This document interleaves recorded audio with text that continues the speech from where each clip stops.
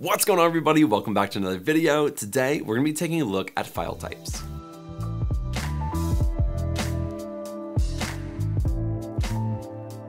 Now, file types or file formats are everywhere. If you've saved any type of file ever to your computer, you had to save that as a specific file type.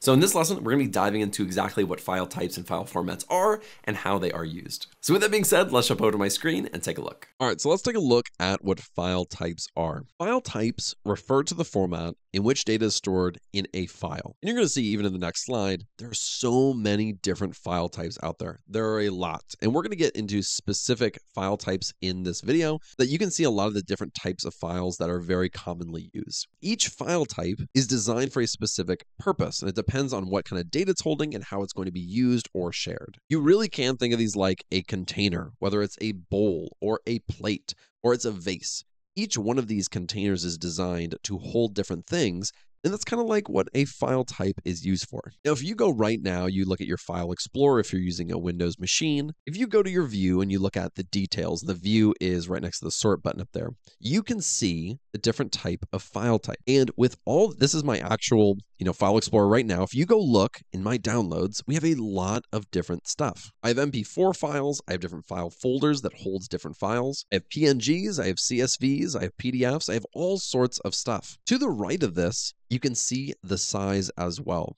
All these different file types hold the data differently, and some take a lot more data than others. So that size is how much data is actually stored within that file. Let's take a look at probably the most simple type of data file or data format that you'll see, which is a text file. A text file is super simple and just stores data as plain text, often used for unformatted or tabular data. This is data that I would work with all the time as a data analyst. We would work with text files and CSV, which stands for comma separated values. This image on the right-hand side is being stored right now as a text file, but if I then went and saved it as a .csv, it would separate these values based off of the commas. So country, salesperson, order amount, quarter. This data would be separated, and all the commas going down on each row would be separated into basically columns and rows. CSV and text files are super common, and they can store a lot of data very simply because they're just storing plain text. And so it doesn't get super complex. And so it's a very popular type of file format. Next, we have structured file types. Now, these are files that store data in a predefined structure, typically rows and columns or in a hierarchical format. One of the most common types is one that I'm sure almost everyone has used. That's an XLSX. That's going to be an Excel file. So your typical Excel workbook. And so right here on the right-hand side, this is your standard workbook. You're going to have columns and rows and different worksheets, and you'll be able to do different things with that data in these Excel files. We also have a .db file, and this stands for a database file. So oftentimes in the data world, if you're working with a customer or a client, they might give you an entire backup of their database, and you can go and use that. And within that database, they're going to have columns and rows, especially if it's a relational database. They're going to have columns and rows, just like an Excel file, but on a much larger scale. It typically can hold a lot more data.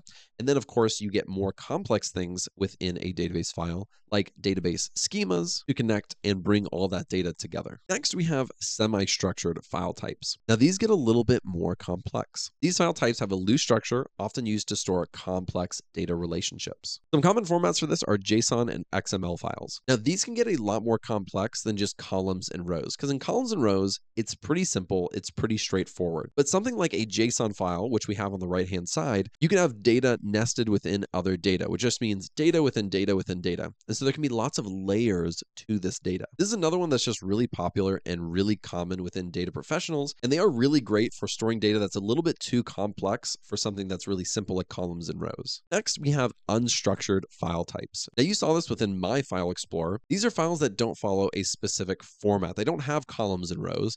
They're often just raw data or multimedia data. For example, this video that I'm recording right now, I'm recording onto an MP4 file. This image on the right of this beautiful little hummingbird is a .png, or there's actually lots of different formats for images, but PNG is probably the most common one. Lastly, we have big data and specialized file types. So these file types are designed specifically to handle really large-scale data efficiently. One of the most common, and one that if you've worked in the data world or you've worked in Azure or maybe even AWS that you might be familiar with, is something called a Parquet file. Parquet files are very common, especially if you're working in something like Spark. That's something where I've used it quite a bit, or even Databricks, where you're bringing in massive amounts of data and you want to do that in a really efficient manner. So it has all these different properties that they bring in to these Parquet files that a normal CSV file would never be able to do or handle. Now, what file type you choose can be extremely, extremely important. And I've made a lot of mistakes over my years as a data analyst, storing data in, one file format versus another. And that has caused issues. And so knowing how data actually is collected and used and stored and analyzed and shared, you have to take all these things into account when you're determining what kind of file type you want.